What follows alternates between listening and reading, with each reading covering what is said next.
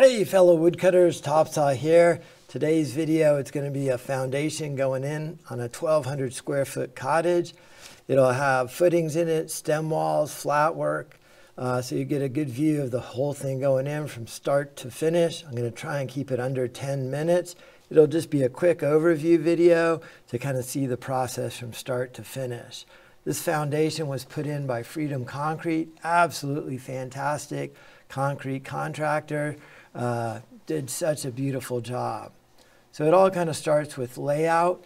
That takes those batter boards right there, metal stakes to lay the corners, chalk on the ground to show where the building's going to go, checking, double checking that everything's square using the Pythagorean theorem, and then starting to dig the footings. So this is just starting to dig the footings out, and it's going pretty well. You could see right up here, a black bear came into the zone last night and left us a little deposit, probably just getting ready for me to move in and leave my garbage out. So that's kind of cool to see the wildlife visiting. And then digging the footings on the batter boards, you could see in the corner right there. And then here we are starting to form up, and everything's perfectly square. There's a laser level there. This is the garage with the boards going in for the forms, and now it's all formed up. So you can see how high those stem walls are going to be in the back corner of the garage. And then that down below is the footing. After those things are all framed up, the steel starts going in. And you can see all of the rebar that's put in there all tied together. All well formed up. Metal's in, steel's in for the stem walls and the footings. A few last minute pieces, double checking that all the forms are plumb. Everything's square, everything's level, using the laser to check it. And then here's the electrical in the corner of the garage. That's going to be a conduit sweep where the electrical is going to go in. So that goes right through the footing. And then next to that is a ground rod to make sure it's grounded. In addition to electrical is plumbing. This is the septic system, or the sewage pipe going down to the septic system. It goes under the footing. It's wrapped in foam and water tested to make sure it doesn't leak. The building inspector wants to check that full of water before he signs off on all of the steel and form work before you pour. So there's an inspection from the county before you pour, and then also again before you pour the slabs. These are the anchor bolts that get put in. A lot of times the framer's kind of in charge of putting in the hardware into the foundation, because he's the one who's going to be putting the sills on top and bolting those sills down to the footing or the stem wall. So these are all of the foundation bolts. Clearly this house isn't going to go anywhere in an earthquake or anywhere else. It's really, really a little overkill, but I'd always rather make it too large than too small. And then again, there's the electrical sweep with the grounding rod right next to it. Then here's the big day, starting to pump. So there's a concrete truck right there. That concrete truck comes in, pours into the pump truck, and then the pump truck pumps the concrete up through that big boom and drops it right into the stem wall. So there's really not a lot of heavy lifting. It ended up, I think, being 5 or 6 concrete trucks at 10 yards apiece to pour all of these footing and stem walls.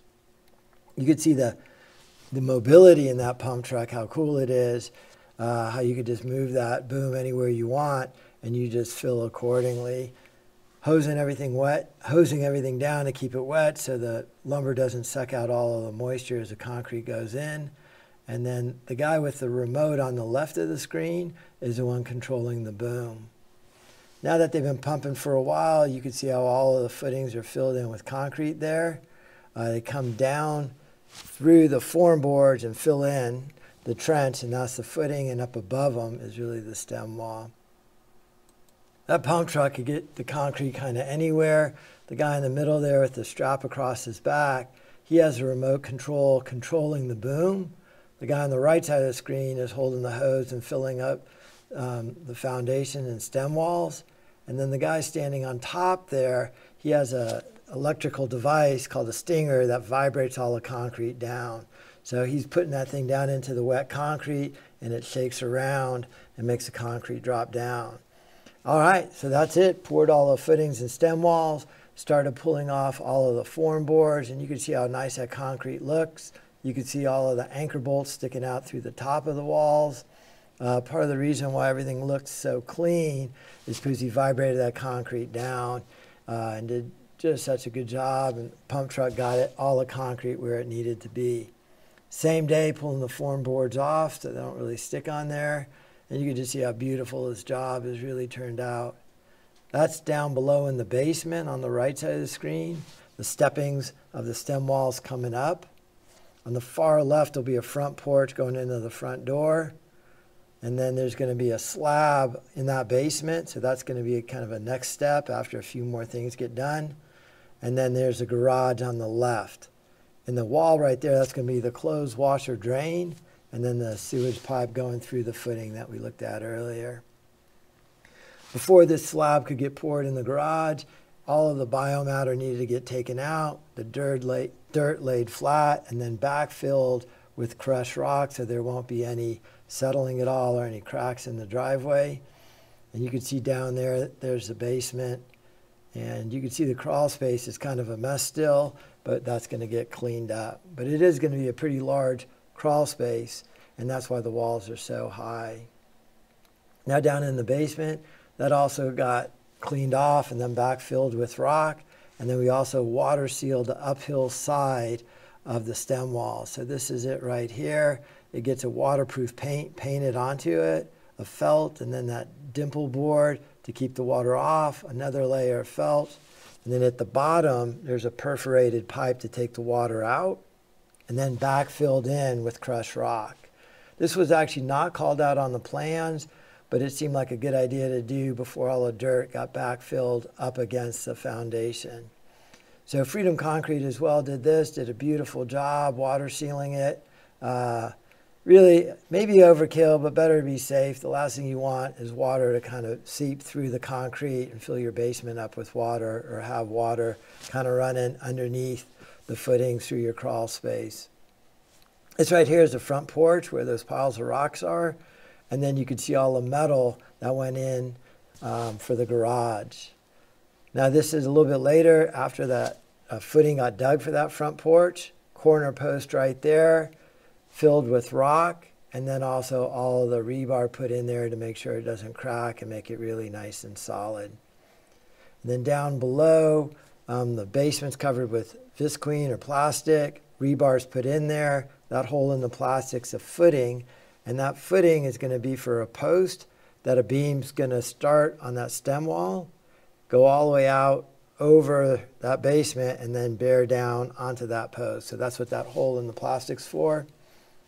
And then now they're actually digging in the post for the deck. So those are the deck posts in the far distance there, using sonotube filled with concrete hardware on top. Those posts will go onto those footings, and that'll be that.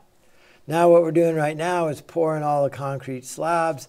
The slabs got poured super early this morning, and you could see finishing them, how nice they're coming out. So it's a lot of labor right here, but the more time you put in finishing it, the smoother and nicer it's going to look. The garage looks beautiful. A lot of expansion cracks put in there. So if there is a crack, you won't be able to see it. It'll go into those little cracks. There's a front walk, pulling the form boards off to finish both the top of that front porch and also the sides of that slab, so they look really nice. These guys, I mean, it is such a privilege just to watch these craftsmen work. They are so gifted and talented. What they could get done is really amazing, and it just comes out absolutely perfect. And then there it is. There's the finished product right there, just looking beautiful. Slab on the bottom, slab on the garage, electrical going down. Just really enjoyable to watch.